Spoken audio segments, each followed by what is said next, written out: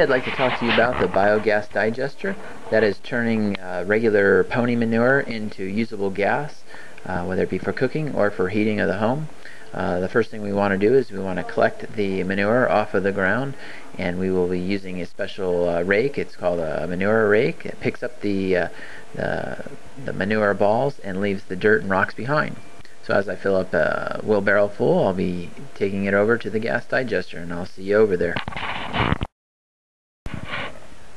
Over at the biodigester, I've brought over a wheelbarrow full of pony manure, and as you can see I have a surplus of manure there. So what we will be doing is we will be checking out what you can see from the top. Most of this is underground. Over here is the mixing basin. You see a wooden handle sticking out of the top there. There's a plug at the end of that handle, and I pull the plug and the water goes down into this big dome. It's about 5 feet deep, and it has a all cement encapped dome. As you can see how I was constructing it here, cement walls, cement floor, then we put a dome on top, and then we have a pipe going out. There's an overflow chamber, and there's a chamber top, and then we tarred the inside and outside of the dome to hold the gas, and that's what we did to hold air pressure or gas pressure. So over at the mixing basin, we have basically this wooden stick there, so I don't have to stick my hand into the slurry when I want to pull the plug. When we fill it up, the excess after the main chamber of the digester is filled will flow into this excess chamber, and as you can see that there's a slurry there of a mixture of water and manure there, and that's after it's been broken down. It goes into that chamber and it flows out that little canal there onto the outside dirt, and from there, when you get a pile there that's broken down, you can shovel that into your garden. So I'm going to get a hose and get some water into this mixing basin, as you can see. Turn it on there, and then I'll start shoveling the manure. The manure that I am using is fresh manure because the old stuff that gets baked by the sun doesn't break down in the water. The sun kind of makes a hard coat on the outside, and then the water can't penetrate the manure ball. So we use the fresh stuff, freshly picked up, and I put about 3 scoops in there, and then I grab a mixing rod here. Basically, this is something that you can get at Home Depot. It's just a drywall mixing for mixing mud, and it works very well, breaking it down. And I'll spend about a minute just kind of pushing it around, breaking down those balls. And the more we break down now, the less time it takes inside the chamber. We'll also want to make sure we don't have sticks in there and straw. As you can see, some of that's in there, so I pick it out once in a while. Now on a bigger scale, you wouldn't need to do all this by hand. You can automate everything, having a disposal of some sort, or mulcher even.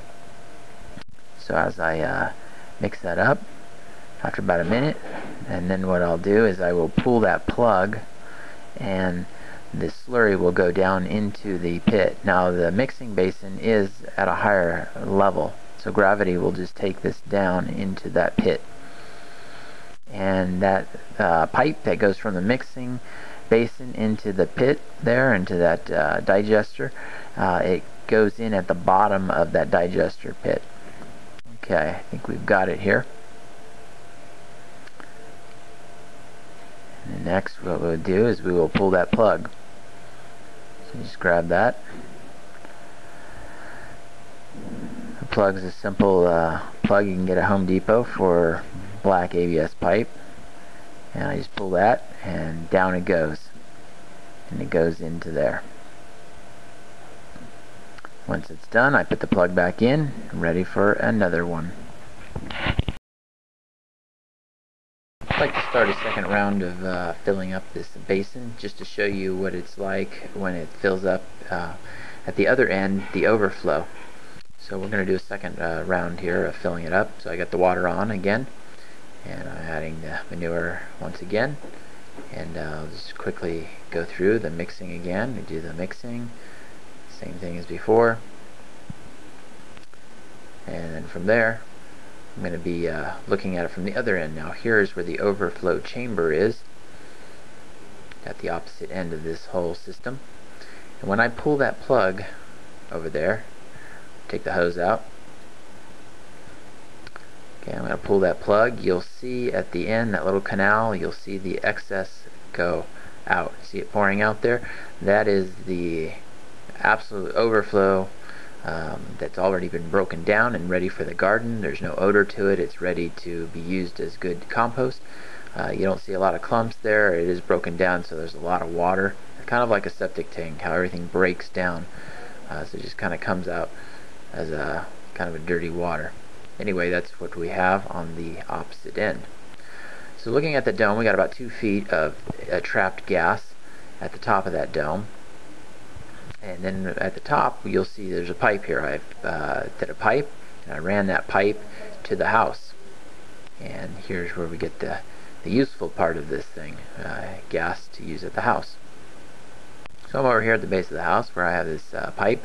I have an extra T-handle or T-off there, and that pipe goes all the way upstairs to where the kitchen is. So I run the pipe underneath the counter, and as you can see under the counter here, the pipe's there. There's my beautiful wife. Then I have a cutoff valve. I got 3 total of those. I've got a regulator to back off some of that pressure so we can get that stove to work. And then I made a bubbler, and that bubbler is to keep flashbacks from happening. In case your flame goes back up the pipe, you don't want it going all the way back up to the biogas digester, blow that whole thing up. So it'll stop here in the water. So that's why we have that. It's a safety precaution.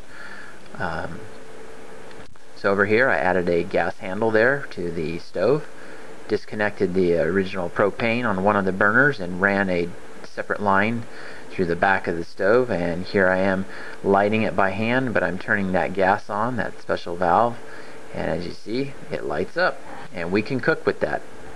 So now we've turned useless manure into good gas, and now you can see the bubbler. You can just see how much gas flow there is now when I'm actually using the gas. Now when I turn the gas off, you can see how low it goes. Should actually totally stop. I think I may still have a leak.